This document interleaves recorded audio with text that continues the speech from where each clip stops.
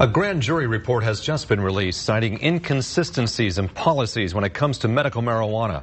Action News South Valley reporter Jessica Paris joins us live from Exeter now with how cities are responding to this report. Jessica? That's right. Well, many cities here in Tulare County seem to be just fine with having different policies or even no policy at all when it comes to medical marijuana. A grand jury report, however, recommends that all the cities here in the county come together on the issue.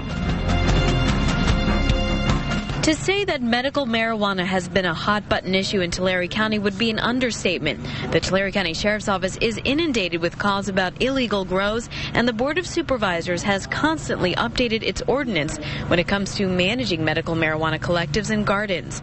For cities, though, medical marijuana policies are different from town to town. We believe that all the incorporated cities should have some kind of a uniform medical marijuana ordinance and permit process, but all the cities have to they have to work with each other to do that. Tulare County Grand Jury Foreman Pro Tem says every city in Tulare County abides by different rules. Dinuba does not have an ordinance at all, and they don't have a permit process.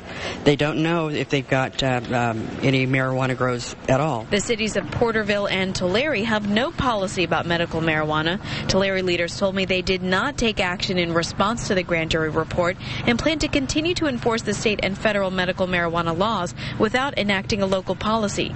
Exeter has a similar outlook. That's probably the one point we really depart from the grand jury's recommendations, is we don't think it's practical for every city to have the exact same approach. Every community is different. Exeter's land use policy requires all property owners to obey state and federal laws. Officials then enforce violations of those laws when it comes to medical marijuana. City leaders say their policy, or really lack of, has proven to be effective. We certainly know that there exists a problem everywhere, including in Exeter, and we are open to changing the way we approach it. We have simply chosen to take a very conservative approach.